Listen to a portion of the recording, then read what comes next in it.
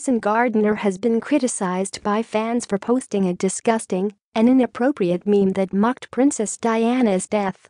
The outspoken Dancing on Ice judge shared a photo from last weekend's royal wedding to Instagram, showing the Queen peering down at Meghan Markle during the ceremony.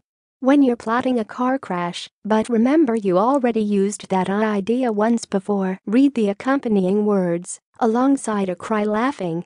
Reposting the picture, Jason, 46, added, "How long do you reckon Markle has?"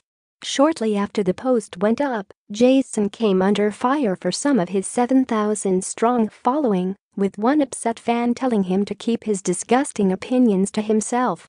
Hobbs Sally wrote, "What a nasty, horrible person, to think this is funny. Unfollowing you now."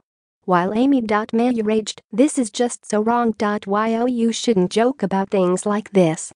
While KERRYPEARSON6782 added, "Absolutely disgusting. Yo, you should be ashamed of yourself. You would be the first one to moan if anyone said anything offensive towards you. Shameful."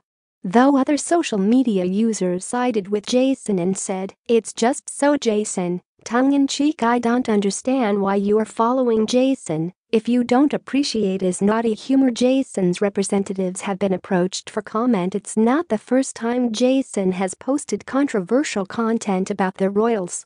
On Prince Harry and Meghan's wedding day, Jason shared a picture of the Queen alongside Daniel Craig as James Bond, taken from the 2012 Olympic Games opening ceremony.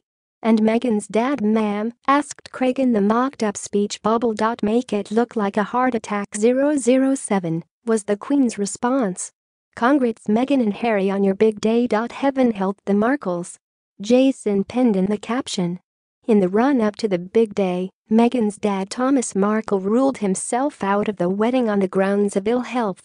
In his absence, Meghan opted to walk herself down the aisle of St. George's Chapel, Windsor Castle, where she was met at the halfway point by Prince Charles, who held her arm before she was greeted by Prince Harry.